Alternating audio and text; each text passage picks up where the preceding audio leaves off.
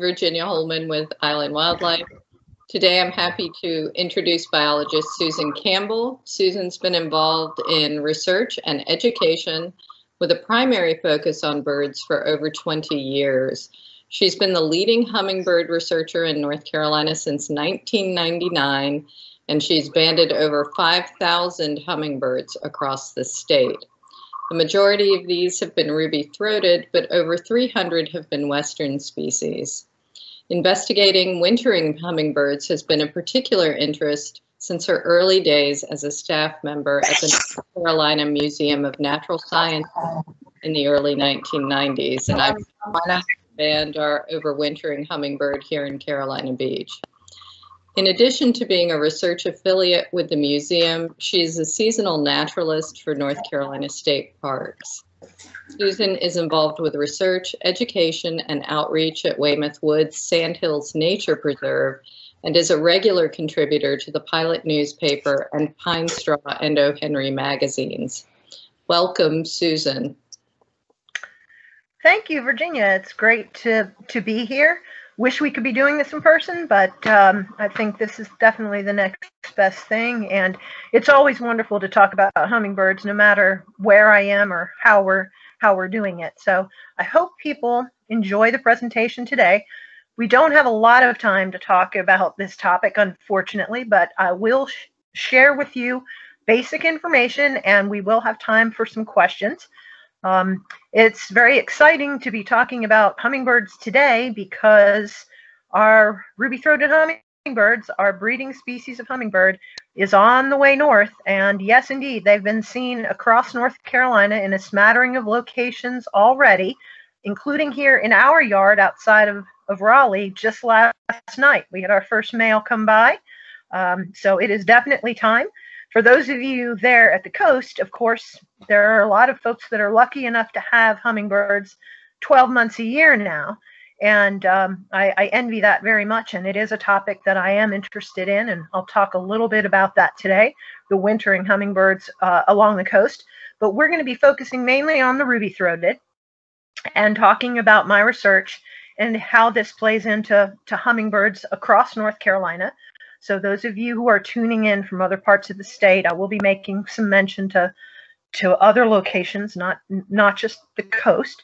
But hummingbirds are near and dear to my heart. They are a group of birds that just fascinate so many people, even if they're not really bird watchers. I know people that maintain hummingbird feeders that don't really feed other birds, but boy, do they love their hummingbirds. And they take very good care of their feeders and plant for them and just really, really connect with hummingbirds. And it's no wonder because they are so special. They are the only bird that can fly sideways, backwards, even upside down. And they're the only birds that truly hover. But the thing that really captures people, I think, is the iridescence of their plumage, the beautiful colors. They are typically called flying jewels, and in the tropics have been regarded the status of gods in the past because of the fact that they are so marvelous and so unique. So it's no wonder you can get it really enamored with hummingbirds very quickly. And I'm sure that most of the folks tuning in today have experiences with them, probably have some very special moments with them. But I want to try to just pass on some of the information that I'm sure a lot of you are interested in hearing about, and we'll talk about feeding some, talk about gardening very briefly. That would be an entirely different subject for another day because there's a lot to be said about providing for hummingbirds in terms of planting for them. But we're going to have basically just an overview today about hummingbirds in North Carolina. So here we go. Another marvelous thing about these tiny birds is that they live so close to us. They seem to pretty much disregard humans, although I believe there are those individual hummingbirds that really do connect with us, that know somehow we have something to do with those sugar water feeders that are hanging around the yard. But some of us are very lucky to have very up close and personal experiences with hummingbirds. And in the case of this photo here, this hummingbird had been trapped in a garage for a short period of time. It had flown in the door and couldn't find its way out. Probably some of you have had that experience where you end up with hummingbird trapped in your garage. And typically what happens is they're coming in looking for something that they see. They see a flash of red, which is their favorite color. They come in to investigate, and then they can't figure out how to get out, because hummingbirds, like all birds, will fly up to get away. And when they fly up in your garage, of course, they're going to encounter the ceiling, and that's very confusing.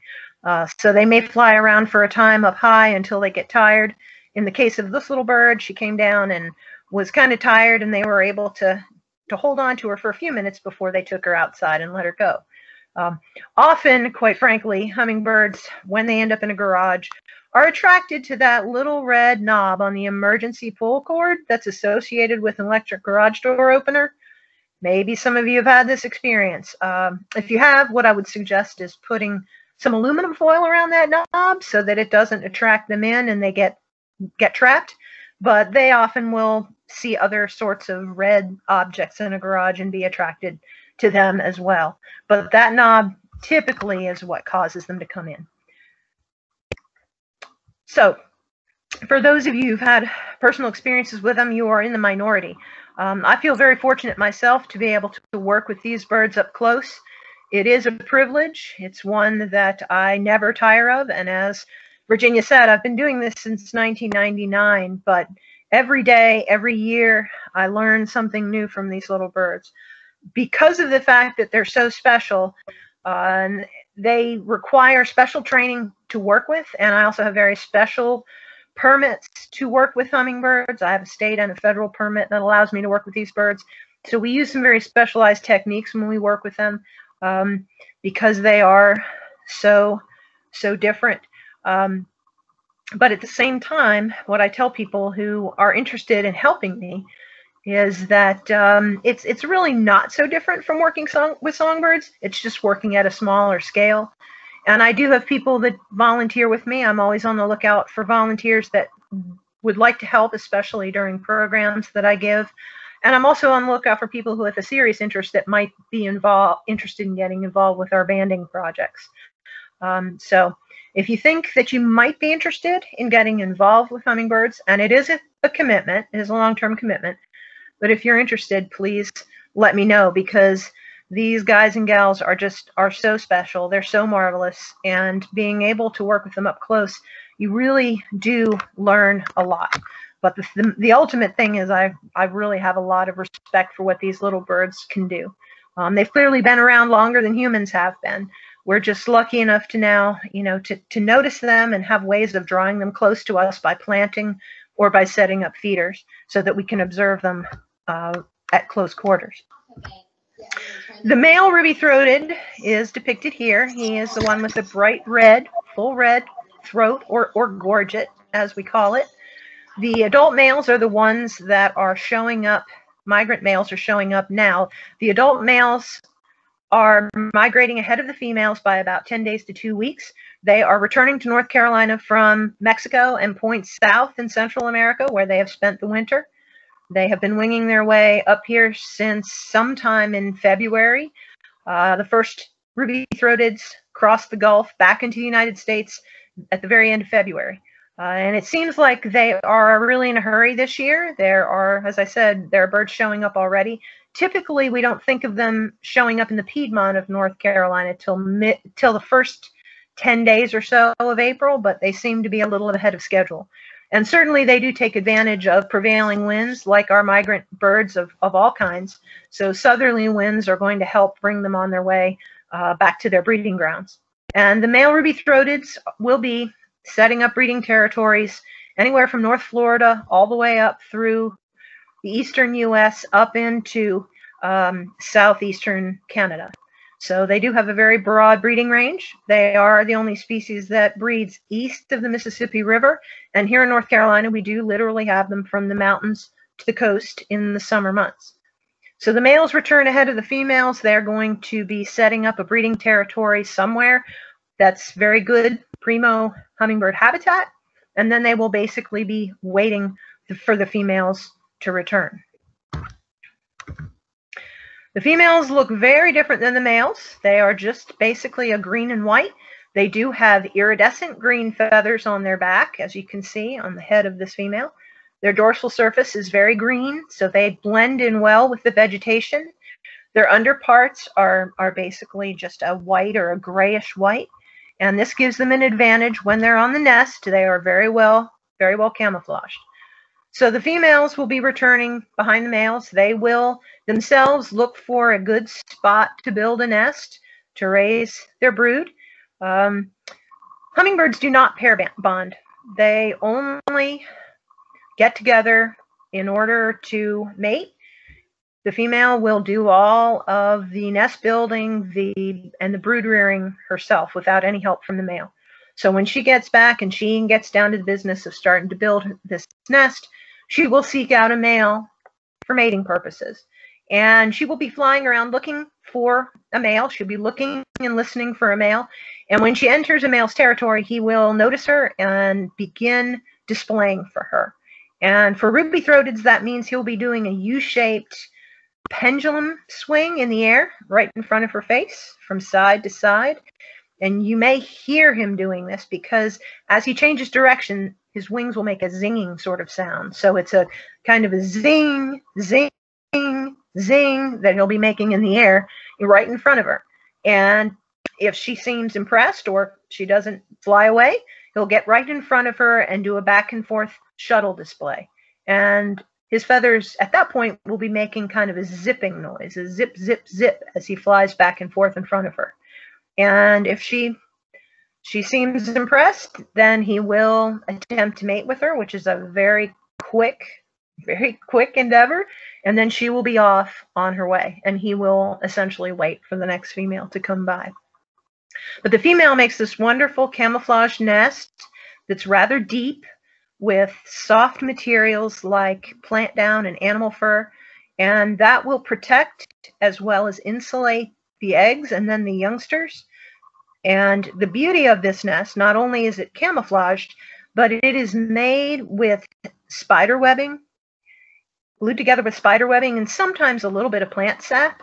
But that spider webbing, and you may see a little bit of it on the branch there, that spider webbing is good glue, but it also stretches so that as the youngsters grow, this nest will stretch with them, because it's going to take a good 2 weeks for the eggs to hatch, and then the young are going to be in the nest for about another 3 weeks or so, maybe more. And those youngsters, and there are only 2 of them, that's all that will fit, those youngsters get pretty big. And here you can see 2 youngsters that are still probably a week away from leaving the nest, but you see how that nest there at the top of the nest is definitely stretching so that they are still contained in that nest. And you can see here these young are begging from the female, and she is going to be feeding them kind of a sword swallowing act. She'll be feeding them mostly regurgitated protein in the form of small insects, a little bit of a slurry with nectar or sugar water, but mainly protein, because it's going to take a lot of protein for these youngsters to grow to the point where when they leave the nest, they're going to be virtually independent at that point. Yes, they don't stay with mom very long, if at all. They're going to be as big as she is, if not bigger, and they'll have all the instincts they need in order to survive at that point. So they will pretty much be ready to fend for themselves when they take that first flight from the nest. Here in North Carolina, our ruby-throated are lucky to have a long season. They will be able to raise 2 sets of young during the summertime.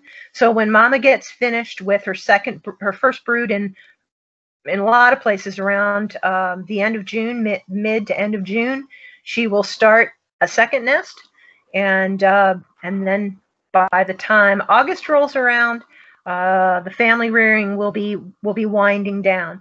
But she will basically be busy with reproductive duties virtually the entire time she's here in North Carolina. That's a long, hard summer for a female. She will be here into August. The males, however, for them, summer will actually wind down in early July. They will be finishing up with mating with the females for the second time And by mid-July, their bodies will have turned off in terms of breeding behavior. They will kind of loiter around in North Carolina for a while in July, but believe it or not, for the males, fall migration begins at the end of July. So they will be heading out in early July. They're the first ones to arrive. They'll be the first ones to leave. So the summer is going to be a very busy time, especially for these females. And the young hummingbirds here in North Carolina will be around July into August. And when mid-August comes around, that's when we really start to detect a decrease in the number of ruby-throated.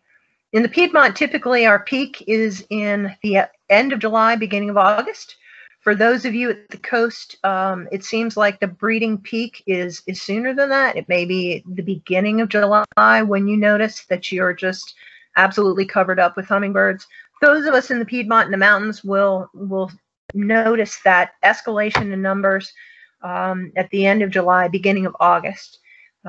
So it's a little bit staggered depending on where in North Carolina you are. But we have plenty of hummingbirds around through Labor Day.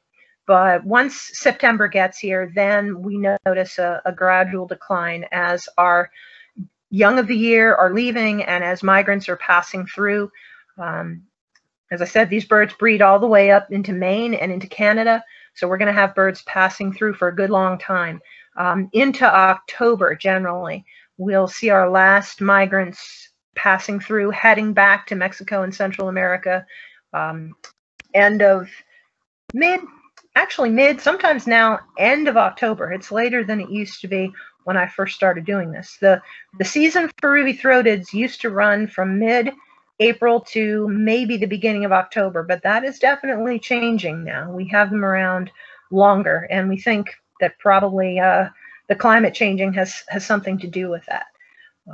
But they definitely are a migratory species, and for those of you at the coast, you've got your ruby-throateds there that turn up that you notice November, December, January. Those are, as far as we know, along the southern part of our coastline in North Carolina. Those are migrants that are coming here to spend the winter from points north.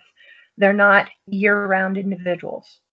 We have documented some year-round, literally year-round activity on Hatteras Island, but that is the only place, as far as we know at this point, where there seems to be some year-round ruby-throated hummingbirds, which is, quite frankly, unprecedented and very exciting. Now, it may be that the more that we learn about these birds along the coastline down there in the Wilmington area, we may find that there's some of that going on there too. But it doesn't surprise me that it's happening around Hatteras, because that's the part of the state that really is the warmest year-round, given the fact that it juts out and is moderated by the weather coming off the Gulf Stream. So for us here around here in the Piedmont, or maybe for you all it's a little sooner, by mid-June, we've got young hummingbirds coming to our feeders. And they show up looking a lot like their mothers. And here we have a young male. We know that because he's got a few red feathers in the middle of his throat already. But for the most part, he looks like his mama. He's green on the back. He's got white on the tips of his tail. He looks very different than he will as an adult the next spring. So these young males may just have a few red feathers, or they may just have a lot of black streaking in their throat, where the red feathers will come in during the course of the next 8 months or so. You'll also see that this young male, he's got dusty looking feathers on his head, and that will happen not only from pollen getting on his head feathers as he visits flowers, but he also has feathers on his head that start out with little whitish or yellowish fringes on them. And those fringy feathers will wear smooth over the first month or so of his life. But the first few weeks that he's out and about, out of the nest, he has this very dusty looking appearance. Also, the green iridescence that shows through in his green feathers on his back is going to be more of a bronzy color than an emerald green. And you can see that a little bit there on his shoulder. That green is kind of yellowish. And also, these young hummingbirds will quite often have some color on their flanks. You can see his flank is a little bit peachy colored there. and that's not unusual. Young males and young female ruby throats will have some color, some wash on their flanks. Sometimes it's very noticeable, and when folks see that color, they wonder if they're seeing something other than a ruby-throated. But when we have a conversation about it, it usually turns out, nope, it's just a young ruby throat. It's not a different species.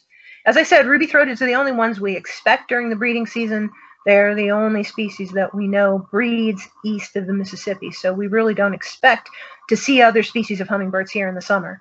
It does happen from time to time, and when something different shows up here, it's typically a bird whose migratory path is off, maybe as a result of screwy hormones, maybe a result of weather.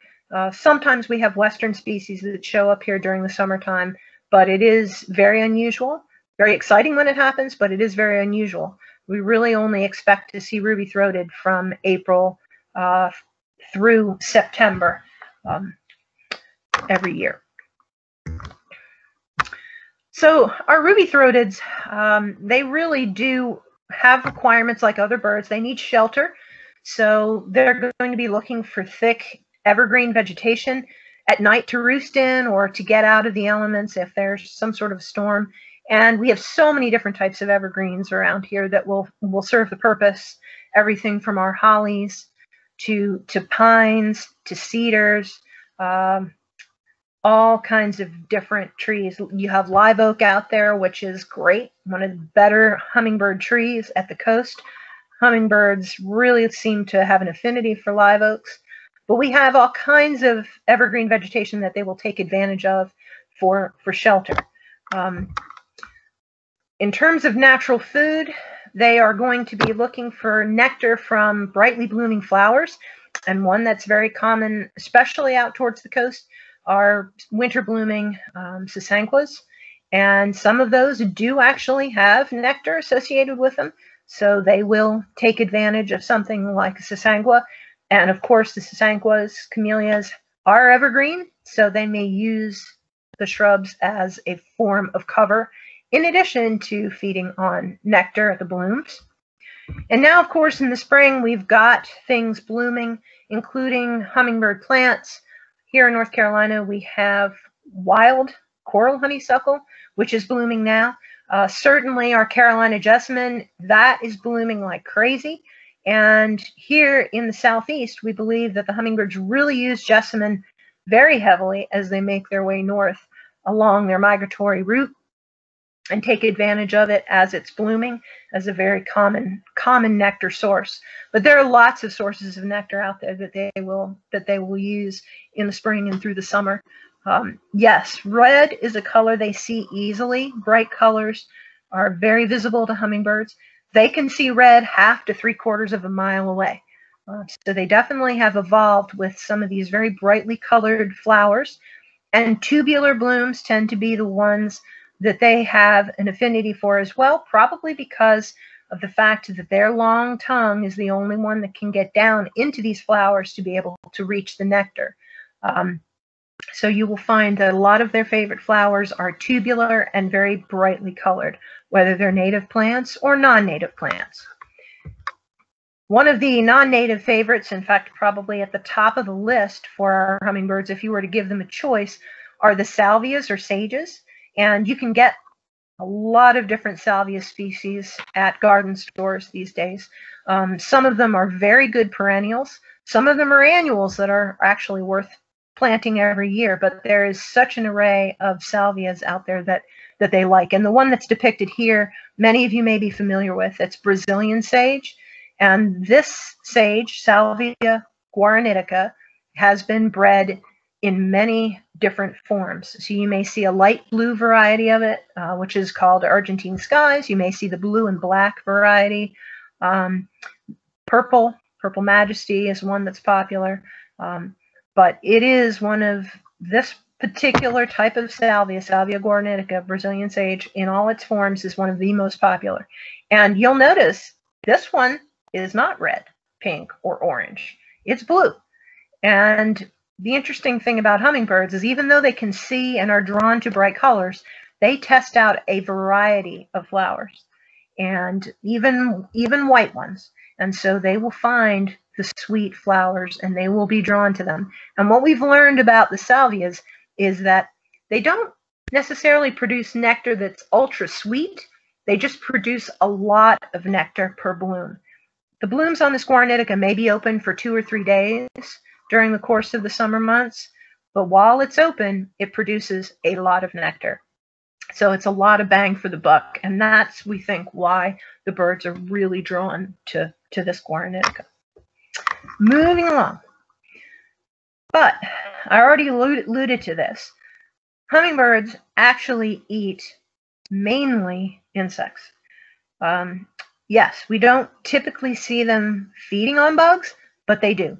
And this little bird here is watching from a perch, is watching for insects.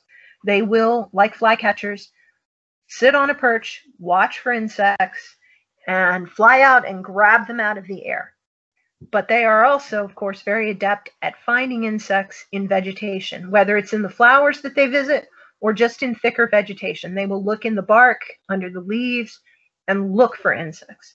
The insects that they eat are anything small enough to fit down the hatch, whether it's spiders, mites, aphids. All kinds of invertebrates are hummingbird food. And because of that fact, it is very important to keep in mind that if you want to provide for hummingbirds and maintain a healthy environment for hummingbirds, we want to use as little chemical on the landscape as possible. They need those insects. And unfortunately, there's a host of pesticides as well as herbicides that are a real problem for our insect populations. And there are places where we're seeing dramatic declines in insects, and this cannot be good for the hummingbirds. So the number one thing that you can do for them, above and beyond feeding them with flowers or sugar water, is to really enhance the native insect population, or at least support the insect population for them. Because if the bugs aren't there, the hummingbirds won't be there, or they won't be there for very long. And if you've never seen a hummingbird actually catching an insect, this is a good shot of that.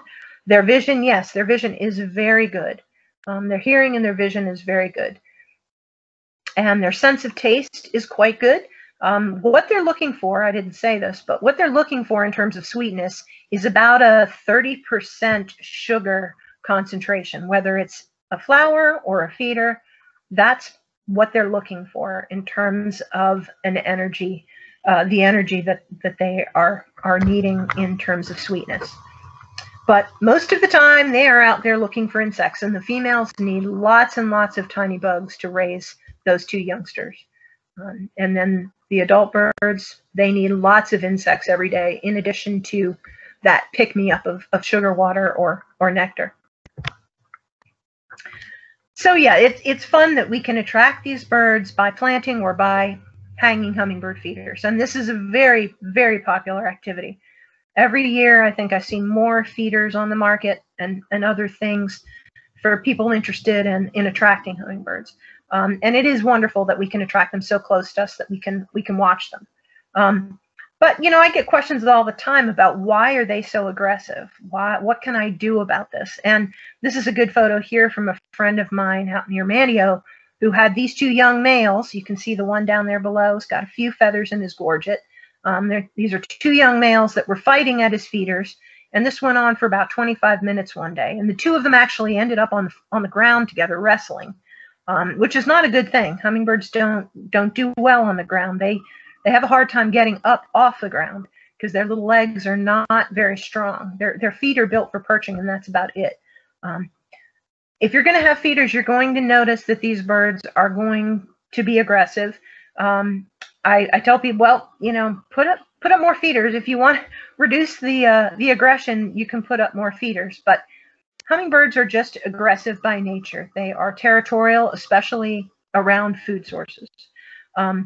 It doesn't matter if it's a male or a female, if it's a young male or an adult male, they are all very aggressive. It's just in their nature.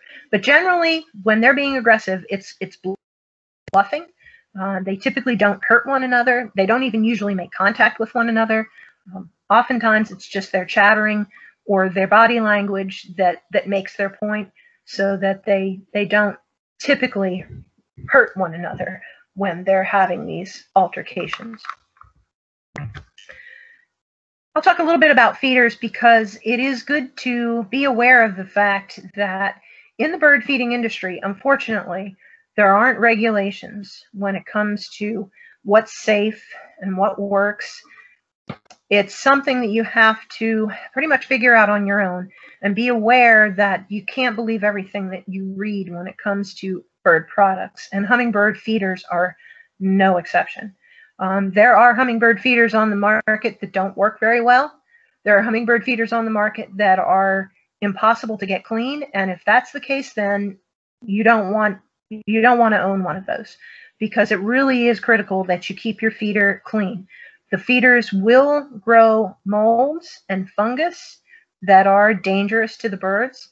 So unless you have a feeder that you can keep clean, there's no point owning one. And unfortunately, yes, there are feeders on the market, and oftentimes they're very inexpensive. There are feeders on the market that you cannot really get clean. So you really need to be careful and do your homework. Now, the nice thing is that these days there are some feeders on the market that are very easy to keep clean, that are very safe for the birds. That's the other thing. Some of the feeder designs out there are not safe. Either the ports are too small or the perches are in the wrong place. So keep in mind, yes, there are feeders now on the market that are very good feeders that don't cost a lot, but that are safe and that are easy to clean. The model I'm showing here is probably one a lot of you are familiar with because it's been around a long time. It's the Perky Pet 4-fountain feeder. The feeder that I'm showing you here doesn't have the bee guards on it. I typically don't use the yellow bee guards on my hummingbird feeders unless I really have to, unless it's later in the summer. I like to give the birds a nice large port to feed from, so that it reduces the possibility of bill injury. So this feeder here, I've got the bee guards out. I've had my Perky Pet 4-fountain out all winter for the birds here in hopes of attracting a winter hummingbird this year, which unfortunately I didn't. But during the summer, and as last night when our male showed up, he showed up at this feeder, just use that feeder, but without the bee guards on it. Above the feeder, you'll see that I have an ant moat. Ant moats are pretty much a necessity in North Carolina. 12 months of the year, we have ants that will find sugar water. So using that cup above the feeder with water in it is going to act as a barrier so that the ants don't get into my feeder. It's a good idea to use an ant moat. You don't want to be using sticky stuff like Vaseline or salad oil on that hanger. You don't want to be using anything sticky around the feeder because the hummingbirds can and do bump into that.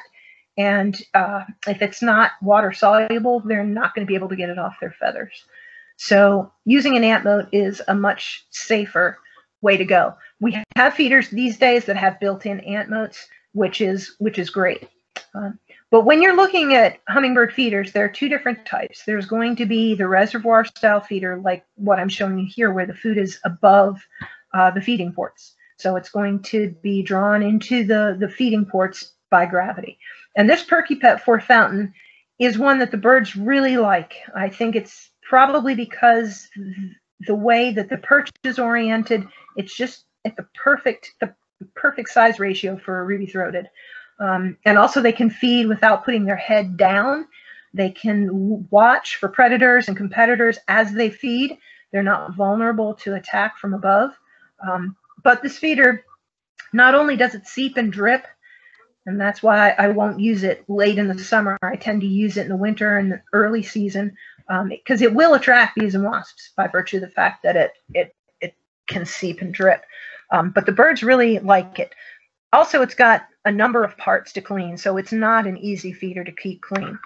Reservoir style feeder that is easy to clean is this feeder here. It's the only feeder out there, reservoir style feeder out there, that is going to be insect proof.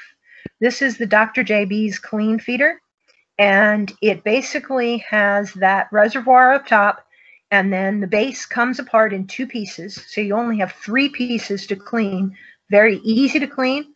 It has that wide mouth on the reservoir, so it's easy to clean and easy to refill. It's also made out of rubberized plastic. It is going to stand up to the elements very well. So I use this feeder pretty heavily during the heat of the summer. Another beauty to this is that the Dr. JABs comes with interchangeable larger reservoirs. So as much as this is the 2-cup original style, you can get an interchangeable reservoir up to 64 ounces to use with this feeder if you have a lot of hummingbird activity. But most of us don't have to worry about that. Even for me in the middle of the summer, I'm not even filling this feeder up all the way because I don't want to put too much food in there. I'm cleaning my feeder about every 3 days, and that's what you need to do once it gets hot and humid, above 80 degrees. You want to be cleaning this every few days. So I'm only putting in there what the birds are going to drink in 3 days, 3-4 days. You need to clean it regularly when the weather gets hot, or else you're going to have stuff growing in the liquid, as I said, which can set your birds up for a toxic situation. And when you clean your feeders, you want to be just using hot water.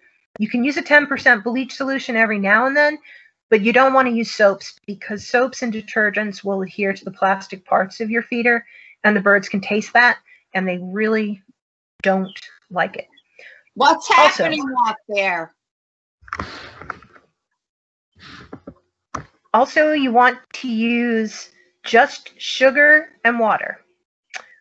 When you're making your nectar, not store-bought mixes. I don't recommend that. Just use a 4-to-1 water to sugar solution, 4 parts water, 1 part sugar, to fill your feeder with. So it's very basic, very simple if you're going to maintain feeders. The easiest feeder on the market to deal with, though, would be this, the Humzinger saucer style. Saucer style feeders have the food in the base. They're not going to seep or drip. Very easy to just pop open and clean. And they also have a built-in ant moat. In this picture, you can see a little Carolina mantid looking down at the feeder. Praying mantises do get drawn to hummingbird feeders, typically to the insects that may be buzzing around. Chinese mantids, which are a good bit bigger than this little Carolina mantid, they can actually prey on hummingbirds. And so I suggest if you see mantids around your feeder to carefully, with gloves on, because they will bite, move them away so that they don't try to catch your hummingbirds. Hummingbirds are typically susceptible to predation in the nest, not so much as adults, although sometimes they're known to get caught by things like sharp-shinned hawks, and they can actually be caught by cats, unfortunately. So you want to be sure your feeder is out of the way of any kind of cat activity. If you do have cats roaming around in your area, keep them up high so the birds aren't in danger of being caught. But typically, hummingbirds are most vulnerable to predators in the nest, anything from blackbirds to maybe a climbing snake. It is possible, but predators have a hard time catching those fast-moving adults who are flying around on the order of 35 miles an hour. If you have hummingbird feeders up, you may attract other species like orioles, especially out there in the Wilmington area. We have wintering orioles, Baltimore orioles. Sometimes even western tanagers show up at sugar water feeders. And then I've had friends have warblers show up at their sugar water. Virginia had an orange-crowned warbler at her sugar water a couple winters ago. This is a yellow-throated warbler that was using a hummingbird feeder at Lake Mattamuskeet a few years ago. So sometimes when you present sugar water, especially in the winter, you'll have different sorts of guests. Here in our yard, we have chickadees and house finches that use the sugar water in the wintertime. So it's not just hummingbirds. It can be fun to see who gets attracted to your feeders, especially during the winter. It may not just be hummingbirds. A little bit about my research. I am not only involved with documenting hummingbirds in North Carolina through emails and photographs that I get from people, but I do work with these birds and put bands on them. I have the training and the permits, again, to do this work. And I typically use a trap to catch hummingbirds, like this one that's baited basically with a feeder. And I just hold the door open and wait for a bird to go into the feeder, and then it's a matter of just dropping that door, reaching in through the side, through one of the smaller doors on the side to take the bird out. And the banding and processing of a hummingbird goes by very quickly. I'm typically only handling the bird for about 15 minutes to get the information that I need. But the most important part is putting this little unique number letter combination aluminum band on their leg, so I know exactly who they are if I catch them again. It's kind of like a social security number. No two birds have the same combination. Very similar to a songbird or a waterfowl band, except that instead of being engraved, it's laser printed with the numbers instead of being engraved. So that's what the little bracelet looks like. It's very lightweight. It doesn't bother the bird at all. It can move around the bird's leg, but it's not going to come down over the foot. And it's like wearing a wristwatch. It's really insignificant weight. So they don't even know that they've got this little band on. But I've got the band on, and I can gather the information about the bird. And we've learned a lot about sight fidelity and movements of ruby-throateds through banding work. Also in the wintertime, when I'm out banding, I see some pretty special stuff. This is a ruby-throated going through wing molt, which is something that goes on in the wintertime, but unless you're down in Mexico or Central America, you might not know about it.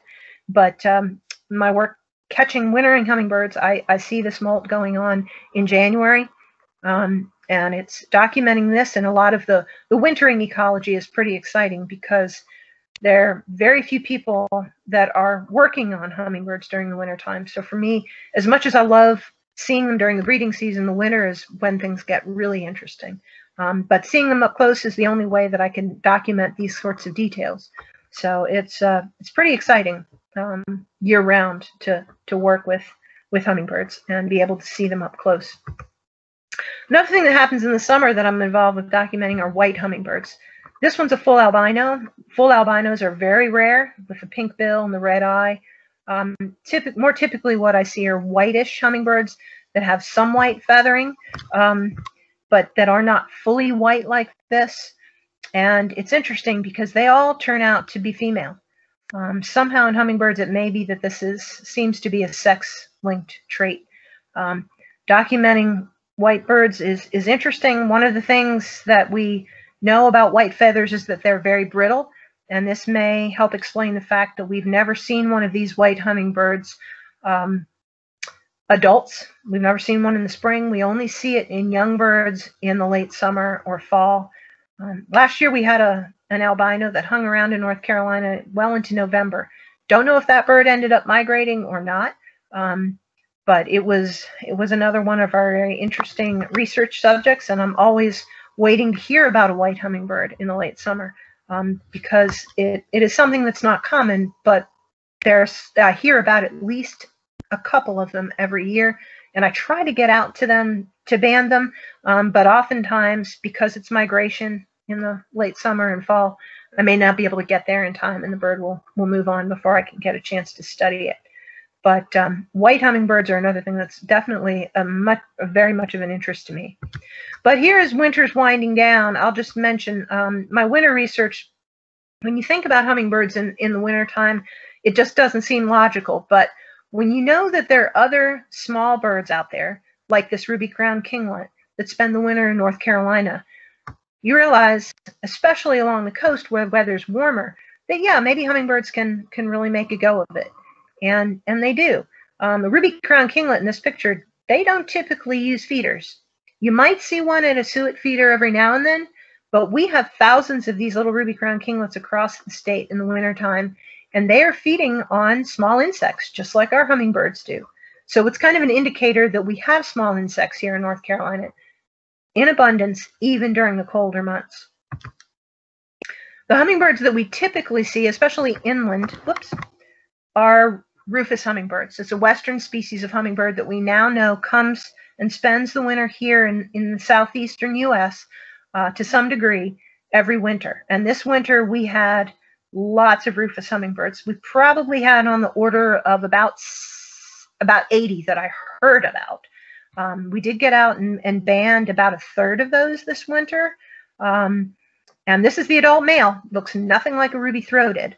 He is rusty red with an orangey, shiny orangey gorget. These are hummingbirds that are very cold adapted. They breed up into Alaska, believe it or not, on the West Coast. But there is a portion of the population that flies to North Carolina and the rest of the Southeast every year. And this past winter, we had a lot of these visitors here with us. This is what a female looks like. She looks quite similar to our young male ruby-throated. Female rufous do have some color in their throat, and they have this color along their flanks and in their face, and they tend to get more of the color on them as they get older. This female was, I believe, at least 3 years old, and you can see she's got a band on her leg. She's one of the banded ones that I've studied in the wintertime. And very neat little birds, but they're very tough. They can handle cold weather, no problem, even snow, even ice if it's not too bad. And we've found these hummingbirds in parts of the state, even in the western part of the state, even when there are no feeders around. They've got it figured out. They know how to survive during the cold, even in the absence of feeders. But if there's a feeder, that's even better. And with a rufous, it's something that involves very close scrutiny. I cannot definitively ID a female or young rufous hummingbird without looking at its tail feathers. And here you see the nippled tail feather that tells me that this bird is definitely, it's probably a female, that it's definitely a rufous. Otherwise, I can't tell whether or not it might be an Allen's hummingbird. This is an Allen's hummingbird from this summer from Charlotte. She's an adult Allen's. She's very colorful. I was very, very surprised to find her. She was using feeders that a rufous female was also using. So it was very cool in this neighborhood to find both of this gal and the rufous female kind of hanging out together. The Allen's is a hair bit smaller, not thought to be as migratory as rufous, but they do show up, and we've had Allen's hummingbirds in North Carolina before. We've just not had very many of them. But it's a matter of scrutinizing every hummingbird that looks like it might be a rufous or an Allen's to be able to separate them. Adult male Allen's look different. They have a green back. They aren't the rufous all over like a male rufous. But the females are extremely similar and absolutely require me to look at them and look at those tail feathers really closely to be able to sort them out. So winter hummingbird work and looking at these rufous Allen's hummingbirds up close is a big part of what I do, especially inland. That's just her gorget. Very colorful. Like I said, she was an adult female Allen, so she was quite colorful. Another species that will show up in North Carolina in the winter every year, just about every year, and I found plenty of them in the Wilmington area as well as inland, is a black-chinned hummingbird. This is an adult male. They are very closely related to ruby throats, but they have a black throat bordered by purple. The adult males, fairly easy to sort out, but when it comes to females, they look virtually identical to female ruby-throated, and it takes me having them in hand usually to be able to sort them out. The differences are very minute. But like I said, we've had black chins spend the winter in the Wilmington area. I've caught and banded a number of them there, and I'm sure they get mixed in with the ruby throats and don't even get identified. I'm sure that's happening every year. But in addition to rufous and black-chinned, we have had 8 other species of hummingbird here, western species of hummingbird in the winter. And some of those have just been once. Some of them, like Anna's hummingbird, we've had Anna's hummingbirds here, a number of them over the years. So we do get other western species show up, and they get mixed in with the wintering rufous and ruby throats that we'll find in North Carolina. But the season for that's winding down. A lot of our wintering rufous that I banded or that we've documented this winter have already headed back west. I imagine the black chins are doing the same thing. I'm aware of only one black chin that's still here, but they are heading out and getting replaced by our summer ruby-throated. I will just say that if anybody wants tips on feeding winter hummingbirds, there are not only lots of ideas about heating your feeder so that when it gets particularly cold, the food stays thawed, but there are also now commercial feeder heaters like this one on the market, so that it's pretty easy to keep your feeders going in the wintertime But for those of you at the coast, you typically don't have too many mornings where it's below 27 degrees, where it's cold enough that your feeder is going to be in danger of freezing. But for those in the Piedmont and the mountains, there are a multitude of ways, including these commercial heaters, that are now available, so that it makes feeding hummingbirds in the winter even easier than it used to be. We've pretty much run ourselves out of time, and so I just want to mention, if you want to know more about my research, you can get in contact with me. We also do have a Facebook page, North Carolina Hummingbirds Facebook page. There is the website through the Museum of Natural Sciences. If you search North Carolina Hummingbirds, you'll find our website at the museum. Also, we have a new website that's in process right now that's not quite finished. That's going to be an even better resource than the museum website. So we've got a lot of things going on right now. If you want to know more, you can certainly reach out. You can Google it. You can contact me directly. I have no problem with that. My email address is right here, susan@ncavies.com. I have no problem with folks reaching out, or certainly would love to hear from you if you have something unusual in the hummingbird department, if you attract a white hummingbird, or if you have a winter hummingbird. Winter hummingbird does constitute a hummingbird that's on site between November 1st and March 15th. November 1st to March 15th. So next year, if you have hummingbirds in the winter, or if you had hummingbirds this winter, I'd love to know about that so I can make you part of our database in North Carolina. All good and important stuff. So with that, I would like to be able to take a few questions before we completely run out of time. That was great, Susan. Thank you so much. That was wonderful. We have a few questions coming in the chat here. Nancy asks, she says she has read that the yellow bee guards actually attract bees. Is that true? Yes, it is definitely true.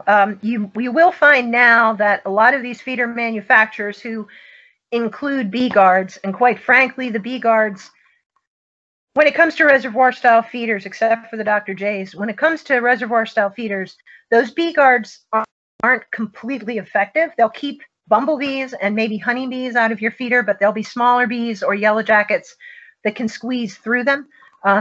Anyway, if you've got bee guards on a feeder these days, more likely those bee guards are going to be red than they're going to be yellow, because yellow, yes, it does attract bees, and bees and wasps both.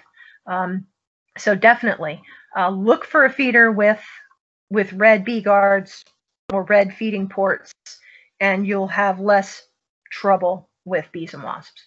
Okay, wonderful. We have a couple of questions related to cleaning. I'm going to put them together. One was asking how you should clean your feeders, and another was asking how often you should clean your feeders when the temperature is below 80 degrees. Okay.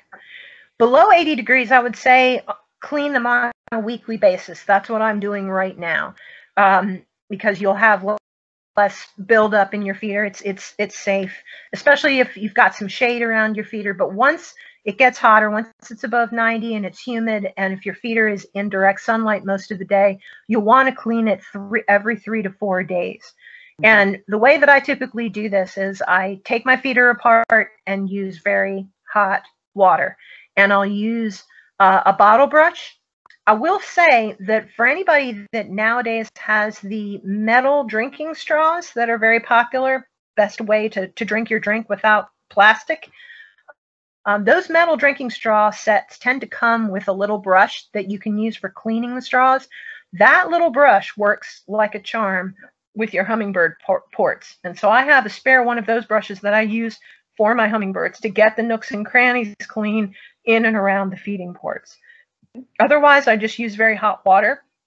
Like I said, a 10% bleach solution, especially later in July and August, something that I will use, a dilute bleach solution, just to make sure that the feeder is nice and clean. And I will use that with my feeders when I put a lot of them away for the winter.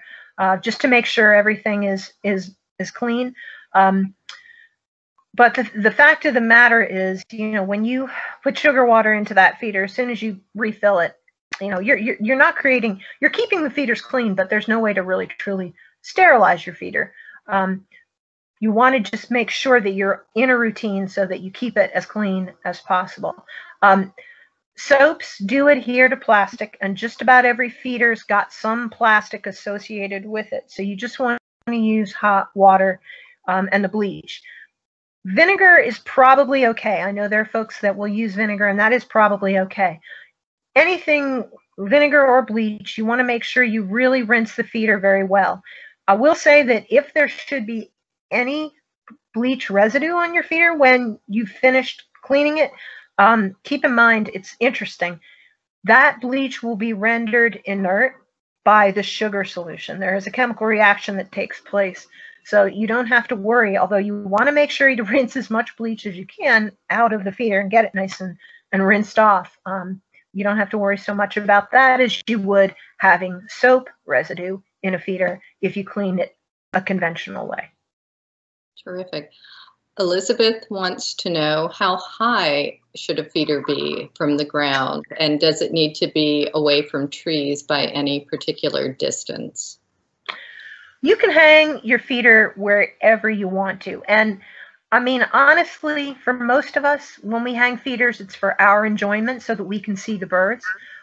So putting them wherever you can see them and enjoy them is really what you want to do. But I will say that the higher the feeder is off the ground, the most likely the more popular it's going to be. The hummingbirds seem to be more attracted to feeders that are higher up.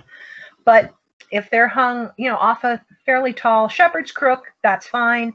A lot of people hang them in their porches from the ceiling of the porch, or right at the edge of the porch.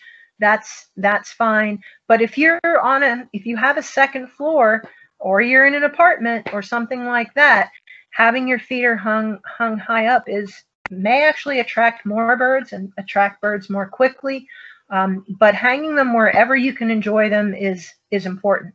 Now, if you're somebody that wants to attract more hummingbirds, and you love your hummingbirds and you want to attract as many as you can, you want to hang typically a cluster of feeders, because what will happen is you will have a single hummingbird that will try to defend your feeder at some point during the summer. Sometimes early in the season, this doesn't happen so much as later. But you will find at some point you'll have somebody that's trying to defend that feeder. But if you have multiple feeders hung up in the same location, one bird's not going to be able to defend multiple feeders. And that will get the attention. Multiple feeders will get the attention of more hummingbirds in the area. Like I said, they're very visual. So it really doesn't matter where you hang them. If it's from a tree or from the house or from a shepherd's crook, the birds will find them because their vision is so good. Wonderful. And sort of a related question, Barbara is asking, how high up in evergreens do female hummers build their nests? Oof. Unfortunately, it can be quite high. Hummingbird nests have been documented 60, 80 feet off the ground. That's what makes them so very hard to find, that and the fact that they're so well camouflaged. Also, they tend to be out towards the end of a branch where the branch is sort of down sloping, harder for a predator to get to that nest. Mm-hmm. So yes, they're hard to see and hard to find, and often that's because they are quite high up. John is asking, Susan, do you recommend playing hummingbird sounds to help draw hummingbirds? That very well may work. I have not tried it. I will say that when I'm doing my banding, and if I'm having trouble trapping a particular hummingbird, I will use a decoy.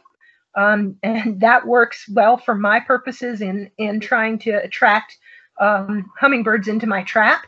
But because of the fact that they are attracted to each other by sound as well, playing hummingbird sounds, chattering sounds, and hummingbirds, although they don't sing, they use body language and they use their feathers to communicate. They don't have a singing apparatus.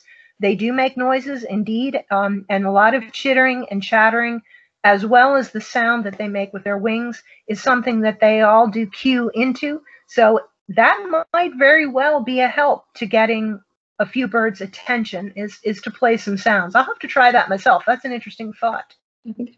Very good.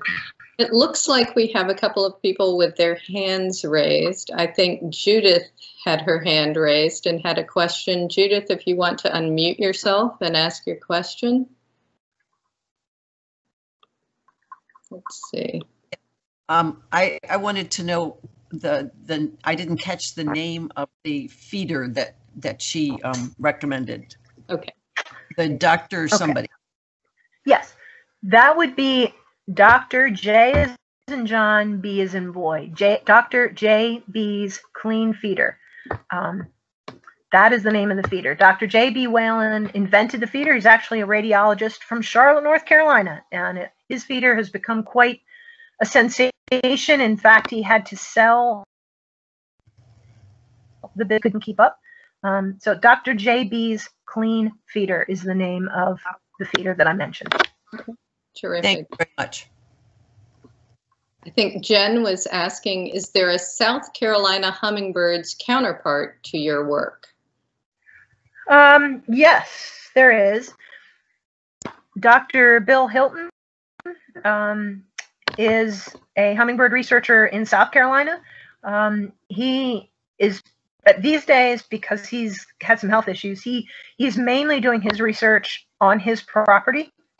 He doesn't do the traveling that he used to, but Dr. Bill Hilton is the one to check out. He has a wonderful website, Hilton Pond website, and he would be the South Carolina counterpart. I do have some colleagues that do winter banding down there as well, but as far as I know, they're not as involved with education as I am, but they are involved on the research front. A couple folks scattered around the state. Jill Pelusis is asking, well, she's saying, great program, Susan, and it was. Where do most of our wintering hummingbirds nest? Virginia and Maryland or farther north? Huh. Wow, I wish I could answer that question. Unfortunately, none of our winter banded ruby throats have been recaptured on the breeding grounds yet. And this probably has to do with the fact that it's like finding a needle in a haystack. So many ruby-throateds, breed up north, and there are some hummingbird banders up there, but not enough to be able to have really good odds of recapturing our wintering birds here in North Carolina. For me, with our ruby-throateds, my best odds for recatching a banded bird are going to be catching one of mine in a location where I regularly band each breeding season, or likewise where I regularly band in the winter. I wish I knew, but I will say one thing about our winter ruby-throated.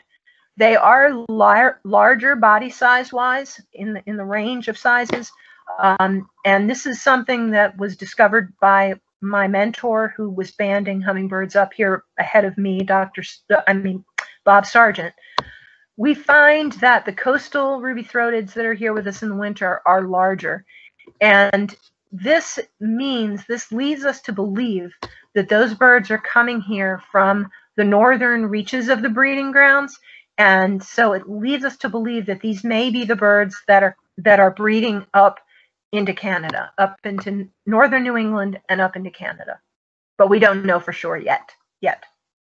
That's great. Wilson Laney is asking, will hummingbirds eat the bees and the wasps? No, unfortunately.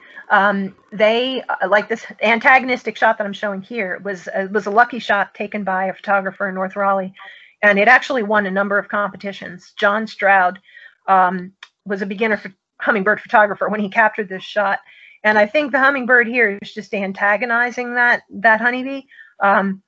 Way too large for it to swallow. So hummingbirds are really going after smaller things. They may go after, if we have some extremely small bees and wasps, maybe, but I don't know that there are any that are small enough. Hummingbirds certainly will be eating very small flies, in addition to other invertebrates, But again, it has to be something small enough to fit down the hatch. They don't have teeth, so they can't chew. So whatever they eat's got to be something that they eat whole.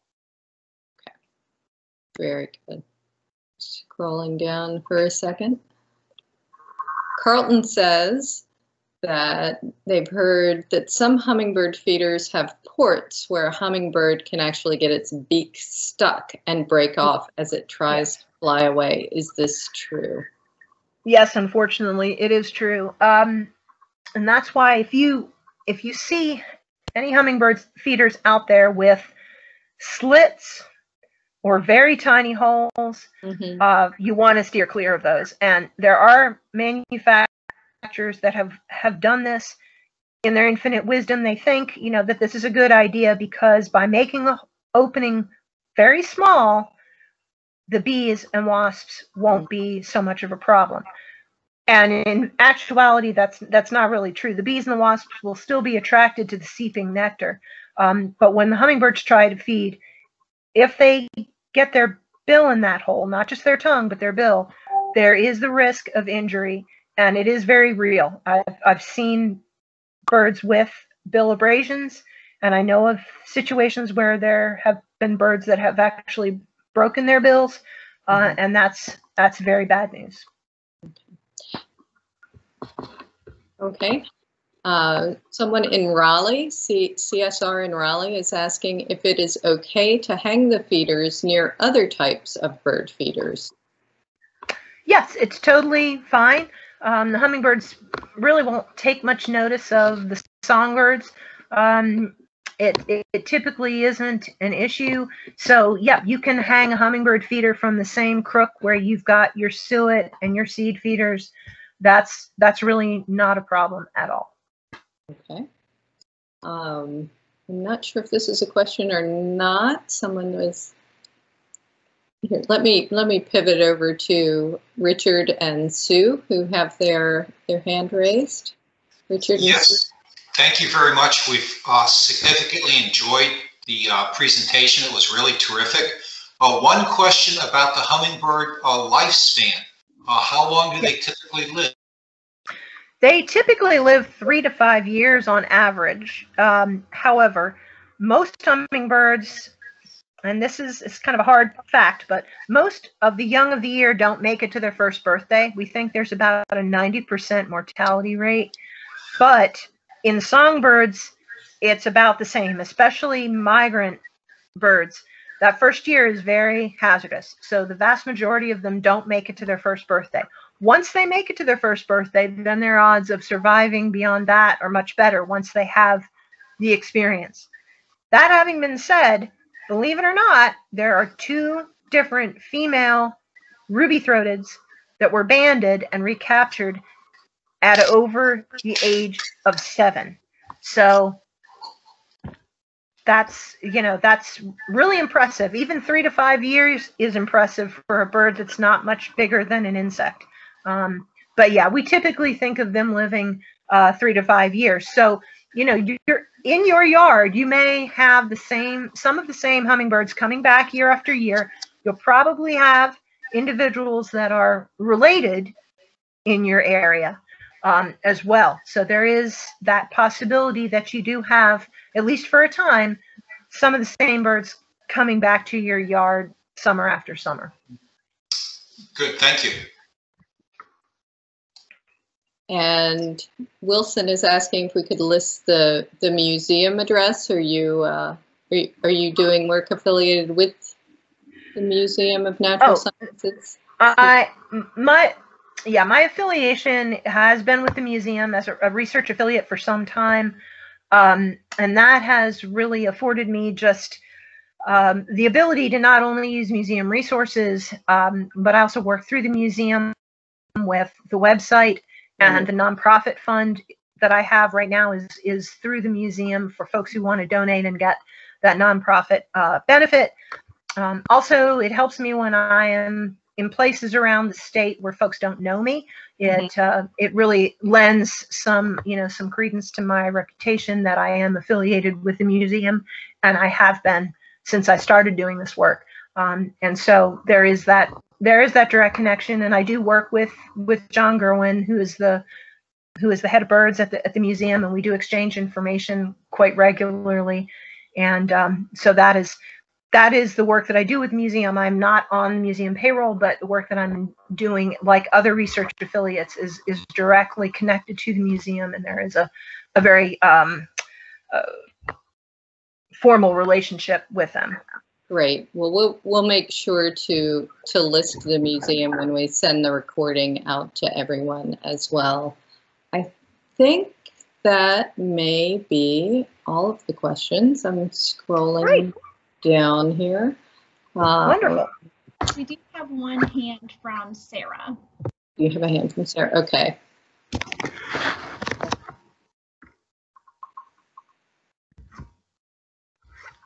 I think you need to unmute yourself, Sarah. Yes, I do. Okay, this is the first year for me in this area, and I have a question about storing the sugar and water mixture. Is it safe to store it in the refrigerator between filling the feeders? Yes. Sugar or water in your refrigerator should last up to 2 weeks. If you put it in a pitcher or some kind of container, up to 2 weeks, it should be fine. I know people also that will make small jars of it and put it in the freezer that don't need a lot of capacity at any one time, and so they'll actually freeze it in small containers, and you can freeze it and have it be just fine for 3 months or more. So awesome. Yes, it's perfectly good. Thank you. This has been an awesome seminar. Thank you. Great. This has been great, and I believe there's someone, Susan, who works at the museum and wants to get in touch with you about teaching a hummingbird class for children. She's teaching a hummingbird class for children next week, and sure. To get in touch with. I'd love to hear from anyone. Right now am we're doing it. It's kind of late, but we're working out the schedule for programs, in-person programs this summer. I am going to be doing some in-person programs, given that things are improving with COVID, some outdoor programs, some demonstration type programs around the state. So stay tuned about that. I will announce them on the Facebook page as they get scheduled. There is a chance I may be at Airlie Gardens in June, but we're still not certain of that yet. So stay tuned if you want an opportunity to come out and see us in person. Our summer programs will always be advertised on the Facebook page. This was fantastic. I think we had one more question. Someone's asking if it's safe to use the pre-made Perky Pet or other food. I imagine that has red dye in it. Yeah. The prepackaged mixes, not all of them. Some of them are just fancy packages of sugar, and in those cases, if you feel the need to buy, spend some extra money buying just sugar in a fancy package, that's fine. But a lot of these pre-packaged mixes, including Perky Pet, not only may they have color in them, a lot of them do have red food coloring, but some of them, they often have preservatives and additives that are of questionable efficacy. And I will tell you that the birds can taste those preservatives, and they may not consume that store-bought nectar. I've seen that happen. I've seen it happen. So it's best not to use those mixes and just stick to sugar and water, because we know that is safe. I will say that when hummingbirds have been consuming store-bought mixes with red dye, and I'm handling them, I know about it because they can't digest that dye. They will poop and pee red, and I often can see red around their vent when I'm working with them because they've gotten stained from consuming that dye. Red food coloring is typically a petroleum-based byproduct, and it is something that the birds really can't digest. I've been told that some of it will get stored in their fat cells. This has been something that's been studied to some degree. So it doesn't metabolize well, and they do not digest it well. So it's very possibly a bad thing for them. There are rehabbers and others that insist that it may be cancer causing in hummingbirds, but all I can say is, above anything, it is totally unnecessary to have red coloring in sugar water. They can see that sugar water, they can see the feeder, given that just about every feeder out there's got red on it. They can see that feeder. They don't need color in the liquid, and I can guarantee you the nectar they're drinking from flowers is clear. So I would stay away from the store-bought mixes. They really are expensive when you think about it. So just stick with sugar and water, and you know you'll be doing the right thing for your birds. And that's four parts water to 1 part sugar. Exactly. Okay, very good. Well, Susan, this has been great. Thank you all so much. If anyone Thank you. has any further questions, you can make sure to email Susan, and we'll be sending out the webinar in about a week or two. Next week, we have Paula Gillikin, I believe, with the North Carolina Coastal Reserve, and she'll be talking about 2 of the reserves in the system, Bermuda Island and the Rachel Carson Reserve, which has the wild horses. So you'll want to tune in for that next Tuesday at noon. Thanks to